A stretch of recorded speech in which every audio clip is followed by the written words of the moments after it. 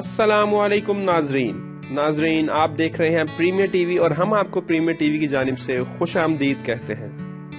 ناظرین اگر ابھی تک آپ نے ہمارا چینل سبسکرائب نہیں کیا تو فوراً سے سبسکرائب کا بٹن پریس کریں اور بیل آئیکن کو دبانا بالکل نہ بھولیے گا، کیونکہ ہم آپ کے لیے لاتے ہیں پوری دنیا سے بہت اہم خبریں تاکہ آپ پوری دنیا سے باخبر رہ سکیں۔ ناظرین آج کی اس ویڈیو میں ہم آپ کو بتانے جا رہے ہیں پی ایس ایل فائنل 2018 کے بارے میں، جو کہ پشاور زلمی اور اسلام آباد یونائٹڈ کے درمیان کھیلا گیا، اور اسلام آباد یونائٹڈ نے دوسری دفعہ پی ایس ایل کا ٹائٹل اپنے نام کر لیا ہے۔ جی ناظرین آج کی سب سے بڑی خبر ہے کہ اسلام آباد نے دوسری دفعہ پی ایس ایل کا ٹائٹل اپنے نام کر لیا ہے۔ آئیے ہم آپ کو اس کی ہائی لائٹس دکھاتے ہیں۔ آج جب پی ایس ایل کا فائنل سٹارٹ ہوا تو پشاور زلمی نے ٹاس جیت کر پہلے بیٹنگ کا فیصلہ کیا، اور شاید یہی ان کا سب سے خراب فیصلہ تھا۔ پشاور زلمی کی فرسٹ اننگز انتہائی ناقص رہی۔ ایسا کہنا بالکل غلط نہ ہوگا کہ پشاور زلمی کی اب تک کی یہ کارکردگی سب سے ناقص تھی۔ ان کے بیٹسمین آج بالکل نہ چل سکے۔ ناظرین اوپننگ جوڑی کامران اکمل اور فلیچر جب میدان میں آئے تو کامران اکمل، جنہوں نے پچھلے 2 میچز میں بہت اچھی کارکردگی دی اور ایک سینچری سکور بھی کی، آج وہ بالکل ناقص رہے۔ آج وہ محض 1 ہی رن بنا سکے 9 گیندوں پر۔ اس کے علاوہ فلیچر نے 21 رنز بنائے 15 گیندوں پر، جس میں 4 چوکے شامل تھے۔ ناظرین فلیچر کو شاداب خان نے ایل بی ڈبلیو آؤٹ کیا، جبکہ کامران اکمل پٹیل کی بال کا شکار ہوئے۔ ناظرین اس کے بعد محمد حفیظ آئے، جو کنسسٹنٹلی ناقص جا رہے ہیں۔ وہ آج کے اس سب سے بڑے میچ میں بھی بالکل ناقص گئے۔ انہوں نے محض 8 رنز بنائے 6 گیندوں پر، جس میں محض 1 ہی چھکا شامل تھا، اور انہیں بھی پٹیل نے آؤٹ کیا۔ ناظرین اس کے بعد پشاور زلمی نے تھوڑا سا گیم پلان چینج کیا اور جارڈن کو پہلے بھیج دیا۔ شاید یہ تھوڑا سا ان کا اچھا فیصلہ تھا، جبکہ جارڈن نے 36 رنز بنائے 26 گیندوں پر، جس میں 3 چھکے اور 1 چوکا شامل تھا۔ اسے حسین طلعت نے آؤٹ کیا۔ اس کے بعد ڈاسن آئے۔ ڈاسن نے بھی اچھی اننگز کھیلی، لیکن میچ کو اینڈ تک نہ لے کے جا سکے اور نہ ہی اتنا ہائی اسکورنگ میچ بنا سکے۔ وہ محض 33 رنز انہوں نے بنائے 30 گیندوں۔ اس کے بعد ہر کھلاڑی آتا گیا اور پیویلین کی طرف جاتا گیا۔ اس کے بعد سعد نسیم آئے، جنہوں نے محض 2 رنز ہی بنائے، انہیں بھی حسین طلعت نے آؤٹ کیا۔ اس کے بعد پشاور زلمی کے کپتان ڈیرن سیمی آئے، جن سے بہت ہی امیدیں وابستہ تھیں۔ وہ اس بڑے میچ میں بالکل بھی کوئی کارکردگی نہ دکھا سکے اور محض 6 رنز ہی بنا سکے 6 گیندوں پر، جس میں 1 ہی چوکا شامل تھا۔ انہیں شاداب خان نے رانگ رن کر کے بہت ہی زبردست ایل بی ڈبلیو آؤٹ کیا۔ اس کے بعد امید آصف آئے، جو محض پہلی ہی گیند پر چلتا بنے۔ انہیں شاداب خان نے اگلی ہی گیند پر آؤٹ کر دیا۔ اس کے بعد حسن علی آئے، جنہوں نے 6 رنز بنائے 5 گیندوں پر اور فہیم اشرف کی بال کا شکار ہو گئے۔ ناظرین حسن علی جب آؤٹ ہوئے تو پشاور زلمی کا محض 121 سکور تھا۔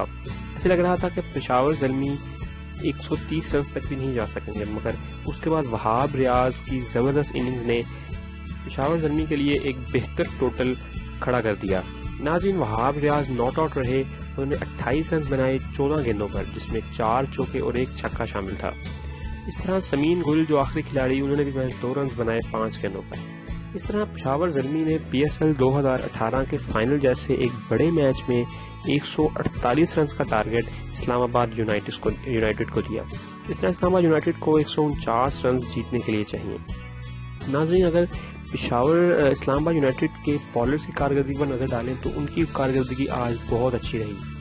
سمین پٹیل نے 2 کھلاڑی آؤٹ کیے، جبکہ شاداب خان نے 3 اور حسین طلعت نے بھی 2 کھلاڑیوں کو آؤٹ کیا، جبکہ محمد سمیع اور فہیم اشرف نے 1 کھلاڑی کو آؤٹ کیا۔ ناظرین اگر دیکھا جائے کہ سب سے مہنگے بالر کون سے رہے تو حسین طلعت تھے، جنہوں نے 2 اوورز میں 18 رنز دیے۔ اس کے بعد فہیم اشرف تھے، جنہوں نے 4 اوورز میں 32 رنز دیے۔